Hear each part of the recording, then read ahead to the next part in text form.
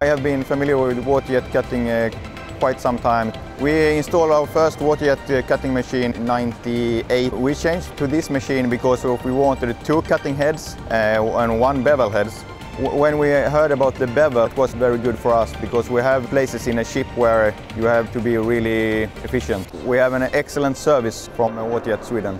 We know that it was one of the top quality machines, and we have the precision in the machine, we have the speed, and those things were very important for us. And we wanted to have equipment for drilling, because when you are cutting a sandwich, a laminate and core material and laminate, you have big risks if you don't drill or pierce with a drill. Size is 15.5 meters long and 6 meters wide. We cut steel, aluminum, copper, wood, rubber, whatever we need to be cut, we can use the machine for.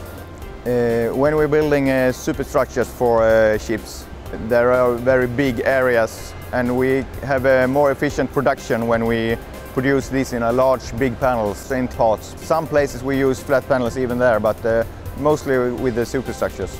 The good tolerance, reduced cost. The yield is better from our product model. We get the parts to look as they were constructed. Higher quality. When we changed from the old machine to this one, we could double the speed of cutting. So we can double it in twice, so to say, because we can use both heads. Actually, we had a KMT machine before as well. Both the old one and this one is running very well.